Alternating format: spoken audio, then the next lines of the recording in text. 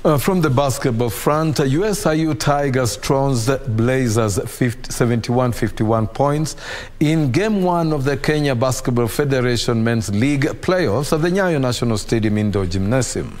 In another match, Zone 5 champions KPA women's team defeated JKUAT Lynx 96-24. Some of the action. USIU Tigers dominated the first half and second quarters, narrowly winning 15-12 and 15-11 respectively. Blazers came back fighting in the third quarter, which they backed 17-16.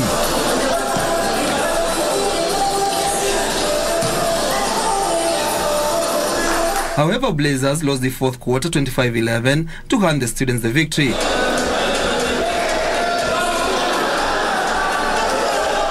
Kubali Kipiari was the top scorer for Blazers with 12 points, while Kajumbe Peter scored 12 points for USIU Tigers. Tough game.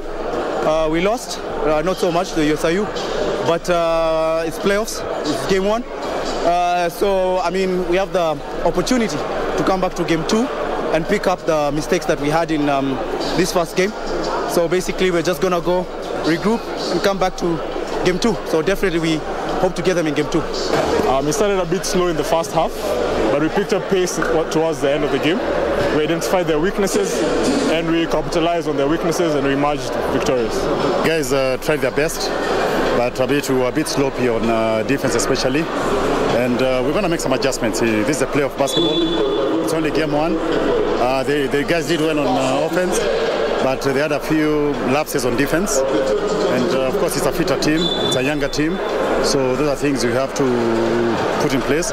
In other matches, Cabal's Elite beat JKUAT Warriors 67-61, Stanbic Bank saw off Little Prince 68-45, while Zone 5 champions KPA women's team defeated JKUAT Lynx 96-24 points.